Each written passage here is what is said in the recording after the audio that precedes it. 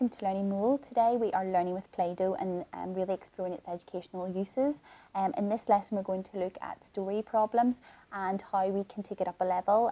So we're going to think about multiplication in this. Aaron's starting out on his multiplication journey. Is starting to really think about his times tables and what multiplication actually means. So it's a great way of telling that little word problem or that little mathematical story to really get children thinking about not only performing calculations but actually applying those mathematical skills and starting to problem solve. So here's my little story, okay Aaron, you ready? So there's 3 little snakes go slithering one day.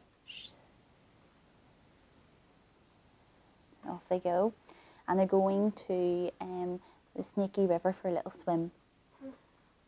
Okay, they've all got their swimming suits on. Do you see their swimming suits? Yeah, their swimming suits are spotty. So I want to know, so you've got 3 snakes and they've got 2 spots each on their little swimming costumes. I want to know how many spots do they have all together? 6.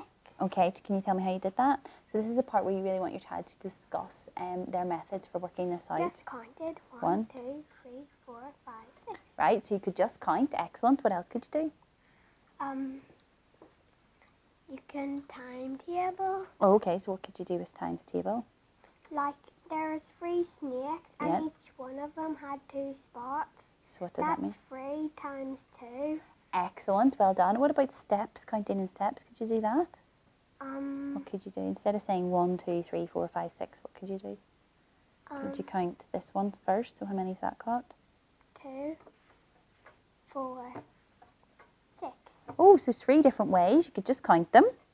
You could multiply them, or you could count in steps of 2. Very good. That's loads of different ways of problem solving. So you get that lovely rich language out and a little bit of actually visual representation. And feel free to allow your child to make the snakes and add the spots and make up their own stories. Okay, do you want to make up a story for me? There are 3 snakes called Barry, Tim and Tom. They saw some rats and started chasing after them. To eat them? Yeah. Ugh. Barry got caught 2. Tim got 4, but How many did Tom get? Tom got none. Oh, poor Tom. So what's your question? 2 plus 4 equals what?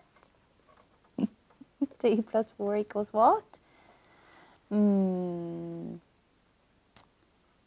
Let me see. 1, 2, 3, 4, 5, 6. Yes. So they got 6 snakes and they're going to eat them up, I guess. The end. The poor little rats were the No. end. So, kindly, Tim shared 2 to Oh. Tom. Oh, so they shared them in the end, so it was a happy ending to the story. Yeah. So again, that nice idea of sharing, so it's really starting to get the idea of now of division, introducing concepts himself that I didn't even think of. So just a really nice educational tool for that visual representation of problem solving.